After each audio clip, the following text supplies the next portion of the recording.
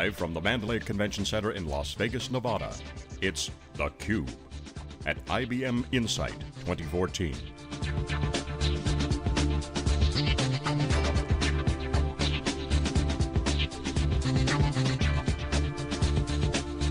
Here are your hosts, John Furrier and Dave Vellante.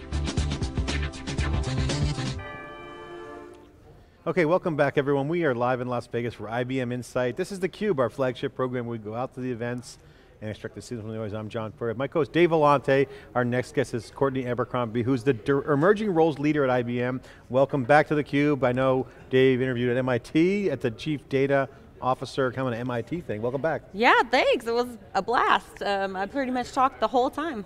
That was a cool event. It was kind of geeky and kind of academic, but this is much more higher paced here at IBM Insight, where data is at the center of the action. Hey. And is there a Chief Data Officer? Is that expanding? What's going on with that? Give us, you had some folks here, customers. I mean, is it a real role? Are there real people behind it? Gosh, you know, the person that was supposed to be here was a Chief Data Officer, but I swear, they are real. They're not a unicorn. It still is, right? I mean, it still is, even though he's not here, he's the... Well, we had him on theCUBE at the first MIT conference that we did. And we're talking about Derek Strauss, just for you out there. So CDO of TD Ameritrade, sharp guy. And we met, I don't know, dozens, if not many dozens of CDOs, real CDOs. Yes, we did. And that role's popping up all over the place. I mean, it was single digits and now it's deep into the double digits, especially in those industries that we talk about. Yep, exactly. Financial services, healthcare, government. I'm starting to see them in other industries like media, manufacturing. Absolutely, and Internet of Things is just going to make it that much more prolific on top of that, because now you can embed, you know, sensor devices that are going to give you new sources of data, potentially new sources of revenue, if you know how to use that data and sell that data and augment the data to really make it valuable outside of your business. But that's kind of boring, you know. The fun stuff to talk about with Chief Data Officers is the political dynamics that they have to go through. Oh yeah. Is there a lot of mudslinging or what? What's going on? Give us some good dirt. Oh man. Share with us. Well, you know, the CDO is kind of, right now, it's a change agent role. And we know that that's like a thankless role because you're going to get a lot of skin off the back. You got to have a thick skin. You got to have tenacity. You got to have a lot of tenacity because you're going up against sometimes the CIO, sometimes bunkered not. in. He's bunkered sometimes in. Not. Sometimes you have some CIOs that realize, hey, you know, data's kind of a pain in the rear, you know, and I don't want to deal with all the business leaders all the time. Right. And so, you know, just take it, please, please, for the love of. Good luck. Yeah, take my power and cooling too. Yeah. Yeah. Well, yeah. Exactly. Yeah. Take it. We don't all want the it headaches anymore. So, you know, but then on the other hand, you also have all of the different C-suite members that you have to go and build advocacy with. So you're just like a cheerleader all day long talking to chief marketing officers, chief operations officers, and you're trying to tell them there's a lot of value in them, their hills, you know, this data is gold and I'm gonna show you the way, because they just don't have the imagination for what they can actually accomplish with data. They think in terms of dashboards and reports, but did you guys see the Watson general session today where they literally have data elements that they're using to put together flavors? I mean, we're going to have a cookbook for crying out loud. Oh, we know about the cookbook. Oh. Yeah. And technical difficulty. And then the other thing about the Chief Data Officer is they make a lot of dough. So, you know what I mean? So it all relates. Yeah, no, so people are jealous and they're like, oh, this guy, this gal's gonna make all this money and why, you know, they got all this power and you know how organizations get. They get a little funny about that sometimes. Well, and our friend Ursula from KeyBank, I'll give her a shout out. Hey Ursula.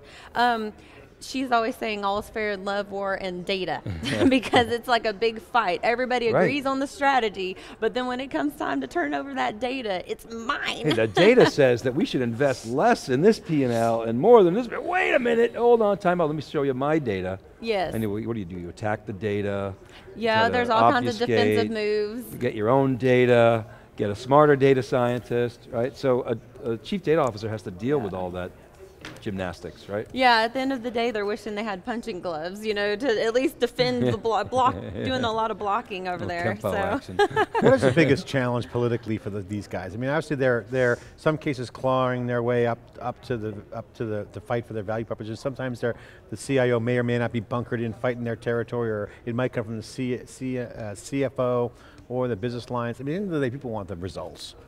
So what do they hang their hat on? What's their calling card? What horse do they ride into the boardroom with? The biggest case that I can honestly tell you for chief data officers is all they have to say is, do you want things to go back to the status quo? Because you tried to deliver on whatever it is, a data governance project, or you tried to deliver on, you were trying to accelerate a customer digital experience, or you know, we really wanted to come out with a new app. Remember last time I was telling you about the Starbucks app and how great it is, and it's driving extra growth for them to the point where it's now going to become an actual way for them to make money, right, you know, to recreate this for other companies potentially. I mean, these are really amazing things that chief data officers can bring about in they can do it in an accelerated time frame. Whereas CEOs have been trying to do things by committee. You know, they have CMOs, and maybe they have some risk people, and maybe they have some operations people, and they're trying to attack the problem. But everybody knows you don't get very far in a committee. I mean, if you've done a student project, you know that, for crying out loud. We can talk about our MIT people, I mean. So we got some crowd conversation from our friends, Tim Crawford and others. Question is, first of all, he made a comment, and it's great to see you on theCUBE. Data is gold, and the CIO needs to follow. It's just a statement, not really a question. But his question is, to you is the CDO a temporary phenomenon, or will it persist, or when will it change?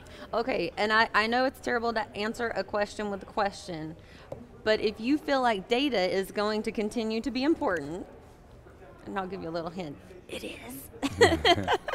If you feel like it's going to continue to be important and grow in importance, and with all of the Internet of Things now, all the connected devices, with all the new possibilities that you can potentially create a competitive advantage, whether it's through an operational efficiency or an actual new business model, this is only going to grow as people start getting more visionary about how to use data and analytics. We're just barely scratching the surface, because all of this time, data and analytics has really been down here at this more kind of like a manager level, and broken out into silos and individual business units. Instead, though, when you see a leader come in and they can create an actual vision for how to use the data, that's when you have things like Watson coming about. I mean, solving cancer with data, who would have thought that? Or having a data cookbook? I mean, that's like, people would have laughed before this happened, but it takes someone being in charge to make that kind of vision. So I want to share with Tim a couple anecdotes from the MIT conference. So we had the CIO of Seattle Children's on, and also, I forget his name, I'm sorry, but then John Halamka, who's the CIO of Beth Israel in Boston. And both of them said, the CIOs, and Tim, you're going to love this, the CIO's days are numbered in their world. And what they both said was, we see the CIO role morphing into either a COO, because most of us report to the COO today, not the CEO. Remember, used to be a big discussion about should the CIO report to the CFO or the CEO, yes, but today it's really they report to the COO or the CFO. So growth path, COO or CTO. I'm a technologist at heart, okay, I'm a geek, I want to be a CTO or a chief data officer. So they both sort of agreed with that piece. Now Tim, I'd love to hear your input on that as well. Tim's advisor to CIOs. Okay. Your livelihood depends on that role. Although, you know, hey, you've morphed as well, but do you see that? Do you see that role morphing? Absolutely. I've talked about today during the sessions, we've been talking about how is this new role going to affect not just the CIO, but how is it going to affect all the other roles? Because we know that marketing has its own big, huge data divisions now, because they're using it like never before to create a new customer experience. We know that finance has always relied heavily on data. We know that, and people are going to at first feel like, even CIOs, they're going to feel like this is a little bit of a loss. You know, there's always this fear that there's some kind of power going out the door when you give up a little piece of something. But the ones who are really visionary will understand that it will give them more time to either, if they're going to become a chief data officer, that would be a fantastic opportunity for them to start something brand new and really stake a claim on it. Or if they decide to stay in the CIO role, it could morph very much into a more of a technology bent. Right now, that's what we see CIOs really focused on, and that's why the data officer even emerged, right? Because nobody was really connecting with the business. They were more concerned about the data systems that were housing it, because before now, data hasn't really been front and center as an actual offering. It has been in the back office as the lifeblood of the business through ERP systems. So it made sense that CIOs would own it. But yes, I do see that, I either see that the CIO is going to become just a technology officer, which is a huge role by itself with bring your own device and all of that good stuff, or it's going to have to go the route of the CDO. Well, Tim said, shouldn't the CIO's focus turn to data and away from the tech-centric? Well, a lot of people would argue that the CIO is too busy keeping the lights on. Yes. Making sure the systems are up, servicing the application infrastructure. Exactly. And so, but to that point though, Tim, I think there are some CIOs who have a data centricity. Yeah. Go toward that CDO role is really the opportunity. Well, there's quite a difference. It really depends on the CIO themselves and their culture and what they believe. Oh, you're skeptical that the CIO can play that role. And I'll tell you why. There is a whole different psychology. I've been telling everybody I talk to about this today. There's a psychology for a business person versus a CIO or an IT, a very heavily intensive IT person who grew up in IT. And if you think about how we even self-identify, I'm a marketer, I'm an IT person, I'm a finance person. Social media guru. I'm a social media guru. That's my Halloween costume. I mean, so yeah, you have these identities within companies. It's almost like cliques in high school. And I do think that there is a certain culture that comes up in IT that is very project driven. There's a beginning and end, there's an ROI and a cost, and efficiencies must be had at the expense of innovation sometimes. Yeah, if it's on time and on budget, it's a success. But now, we don't, that's old. Yeah. We don't do things like that in business. On the business side of the house, you iterate and you iterate and you iterate, and you just keep iterating until you finally achieve that business goal that you were trying to originally, achieve. I mean, essentially, whatever it is. We are seeing more CIOs come from the lines of business, though. It's not the norm, but you're seeing that creep in, so that maybe is a potential growth path. What other roles are you seeing? You have this title of emerging roles leader. Yeah. What other roles? Chief Analytics Officer, for sure, especially in banks. How's that different than the Chief Data Officer? And does that individual report to the Chief Data Officer? Now you're getting onto the good politics. These are juicy conversations for sure amongst our world of all these emerging roles, because many analytics folks they're the ones who actually have to bring the value, because at the end of the day, if you're a chief data officer, maybe you're tasked originally with a regulatory mandate, but if you're really smart about it, the ones who are really flourishing and thriving in the role and really bringing it to a true C-suite level are the ones who are bringing an innovation agenda. And so, the outcomes, the value of an innovation agenda is driven by analytics. If you have data and you have to come back to the CEO and say, they're going to say, well, what'd you do for the business? Okay, well, I've got a really clean database over here, or I've got a really clean data lake, and everybody's using it.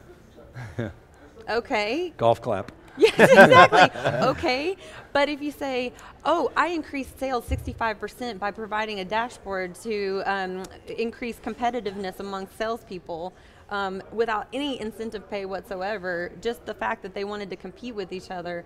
Okay, now you got my attention. Budget. 65% revenue growth just from providing a dashboard? What? And then everybody's catching on at the C-suite table. Everybody wants a piece of that. They're like, well, I want those results. So I want to see if I can apply something like that to my part of the business. And before you know it, that's how the CDO role, really really takes hold in a company. Cortnie, what's the biggest thing that you see that has to happen for the CDO to coexist peacefully, in harmony, in a cohesiveness, in a cohesive way across the organization?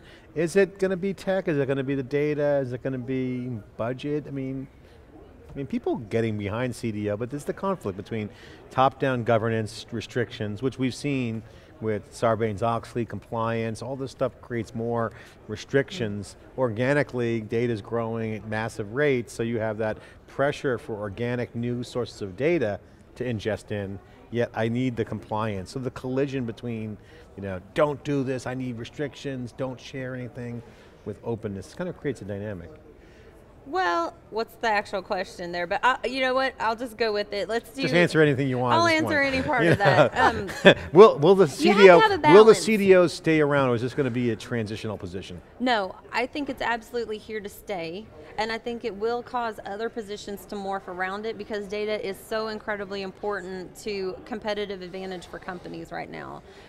It really is the new way to, be innovative. You can learn new things about your customer segments. We have data available to us that we never had before, thanks to these things that we carry around in our pockets all the time, especially, or anything that we interact with. Even our wearables themselves give us data all the time that is now usable in so many ways that you have to sit and just think of them all. It's almost like sci-fi novels. You really need to be imaginative with it. But I don't see the role going away at all, and it's only going to grow in importance as data. I think it's a good question, but I think I would agree with you, especially inside those regulated businesses. That it's going to become the norm. Now, whether it permeates outside of those to the same degree, that's still a question mark, I think. Well, would you agree? I think it goes back to capturing the imagination of the CEO. I think there's a lot of reasons why CEOs are looking at this role right now. Some of them are the right reasons, and some of them are just, they are what they are. They read it on the airplane. No, yeah, they read it on the airplane, or they're feeling competitive pressure. They feel like there's gold in their data somewhere. It just needs to be discovered. Well, they have a data czar. Go find that gold. Well, exactly. That's kind of the thought, is let's put it all in one big data lake and try to do some discovery. And that is certainly a valid point as well. What data products can we build? Can we monetize that data? Yes, absolutely. I'd certainly be asking that question. Right? Absolutely. And then other times they're like, well, my competitor just got a CDO and they're going to do something fantastic, so I better figure this out. I think we talked last time about the CDO that was quoted as saying, the CEO gave me a blank piece of paper and said, make the strategy that's going to make our company more competitive. I mean, that's the kind of pressure these guys have to really create the role. And if you're a good CDO, you're going to see that as an opportunity. I mean, really great leaders that are change agents are going to come in and think, wow, this is a great opportunity. People who are going to get overwhelmed, maybe they're not the ones that are going to be the chief data officers in the long haul. Courtnie, thanks so much for coming on. It's always a pleasure. So fast. Your smile's awesome. Your energy's fantastic. We needed a little shot in the arm. You brought your A game. Thank you so much. Great content, and the CDO will be important. I totally believe it. Emerging data sources are just too massive. There has to be someone. There has to be a data czar. So we're in agreement. This is theCUBE. Of course, we love sharing the data, extracting the data, and sharing that with you. We'll be right back for more here at Insight, live in Las Vegas, IBM Insight. We'll be right back after this short break.